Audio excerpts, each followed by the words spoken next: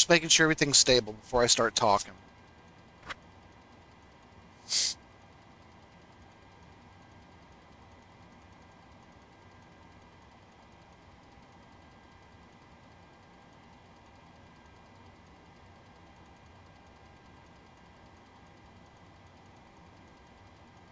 Okay, on a side note, forgetting what's happening on screen, let's go Oregon. Undefeated this season. Come on, baby. I'm going up to the game in about 4 hours against Maryland, so this will be great. Here's the problem. I spent $80 on this aircraft. 80. Welcome to Microsoft Flight Simulator, microtransaction capital of America. PMG is supposed to be the best at creating very authentic, working aircraft. We're in the PMDG 737-800. I'm in the Alaska livery because why the hell not? We have a problem. I've started at Bedford on the general aviation parking ramp.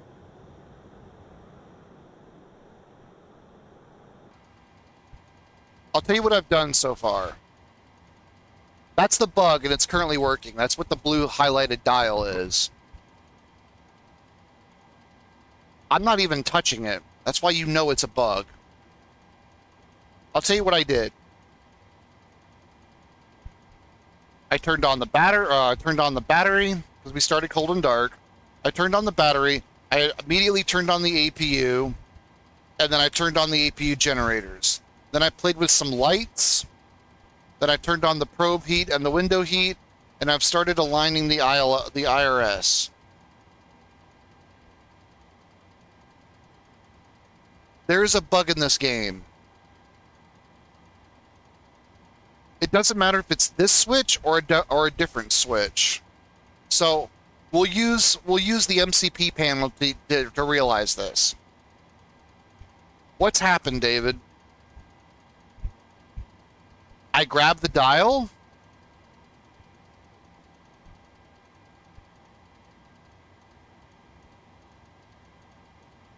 I'm using my controller. I'm using the left and right controller. So what's happened? All right, where were we? Oh, we were on the cabin temperature. Okay. Okay. If you're in this aircraft and you're using a controller and you're using the left and right triggers to change the position of the dial, and you accidentally hit the A button while you have the dial selected, the dial keeps constantly fucking spinning. Why is this a problem, David? One, it happens to every single dial that has multiple positions. The reason why it's a problem is this reason right here.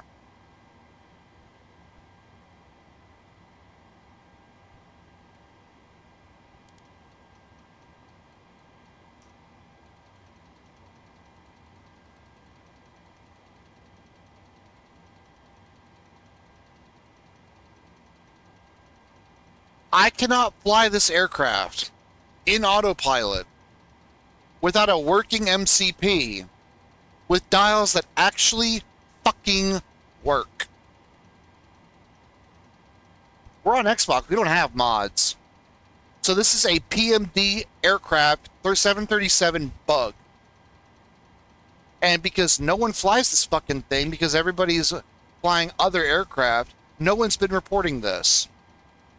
So I'm going to be the first one to say something. We can't fly this aircraft. I can't set heading. I can't set speed or course or altitude. We're going to crash.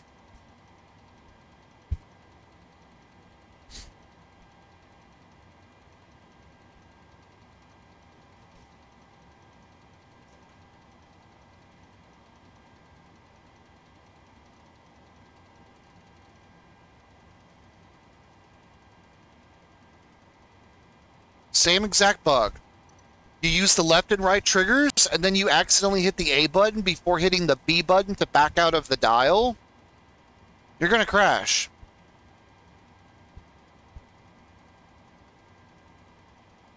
That's a bug. So it's left or right trigger and A button before deselecting the dial with the B button. We have a problem. I can't set speed or heading or altitude or vertical speed without crashing the aircraft. I would love to test fly this freaking aircraft that I spent $80 for, but I can't get this thing off the ground without dying. Because every single dial in this cockpit will do that if you hit the triggers and hit the A button. That's a problem. If anybody's got a workaround for this, I would appreciate it, but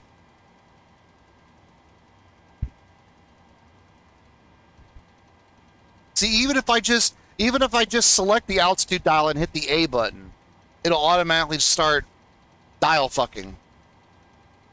That's the new word I'm going to create. The new word is called, chat, the new word is called dial fucking. Because PMD doesn't know how to make an aircraft that isn't fucking bugged. It's either the aircraft or it's Microsoft Flight Simulator on the Xbox One S. Or the Xbox Series S. I'd hate to think it's Microsoft.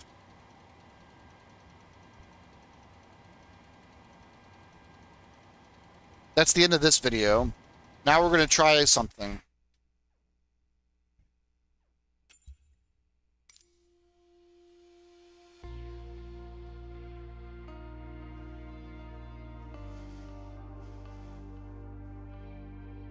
So that's the video that's going to get uploaded to YouTube later. Right now, I'm going to try to see if we can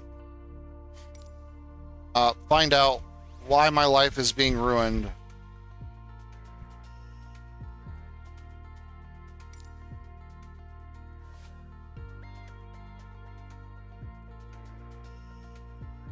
None of this shit has anything to do with, yeah. That's the 777, that's the 47, that's the 320, that's the 777, there's the PMDG aircraft that I spent actual money on, and then we have the Pelican and the Maverick.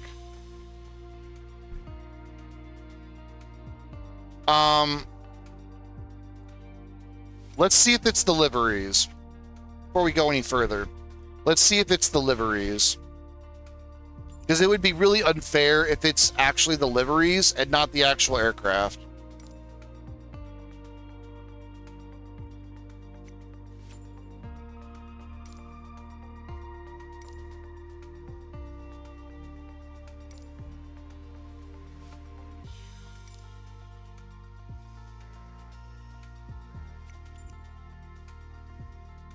Alright, ramp number 1.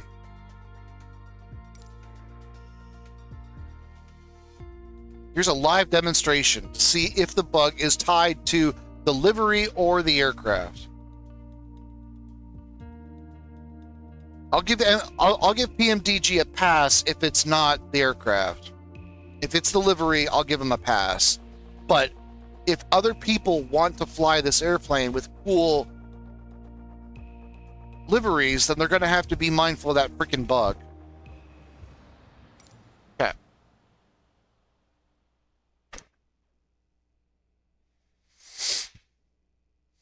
We're going to do exactly what I did last time.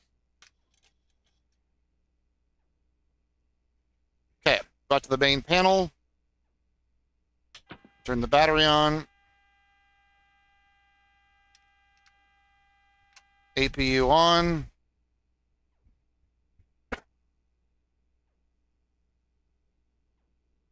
We're going to wait for the generator to kick on. Because it's faster to kick on the APU than it is to call for ground power in the FMC and then request the tug. Because you can't just instantly have ground power on the ground. Obviously, you need the cart. But it would take too long to call the cart. And it's just faster to just flip 3 switches than it is to call the cart and flip the switch.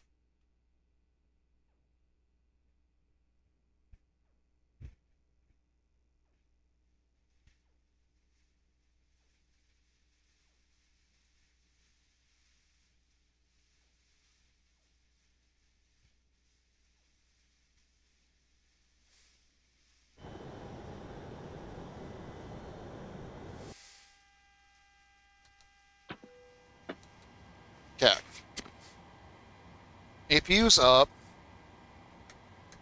We're going to turn on the storm lights so we can see around the cockpit a lot easier.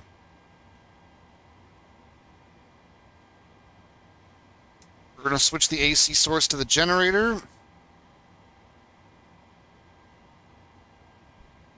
Circuit breaker light. Panel light.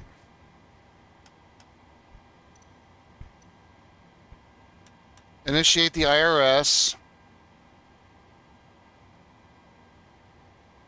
Yaw dampener.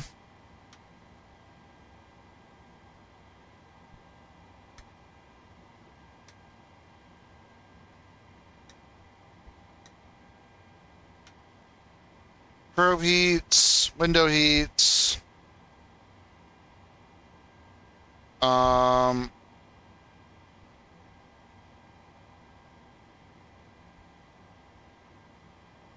And then panel light.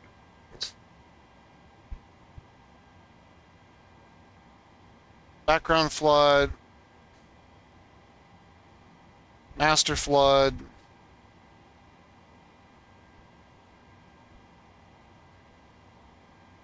Panel. Pedestal. Okay.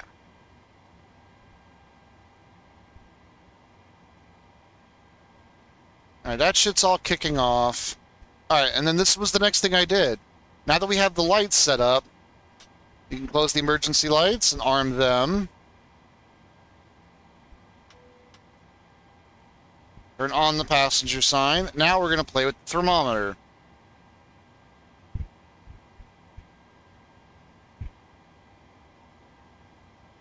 Nope. It's a PMDG bug. It's an aircraft bug.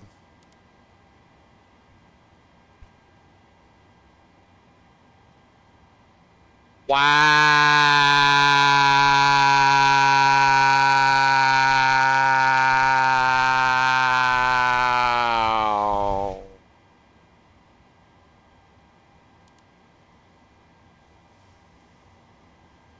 Hey, PMDG, why are you gay?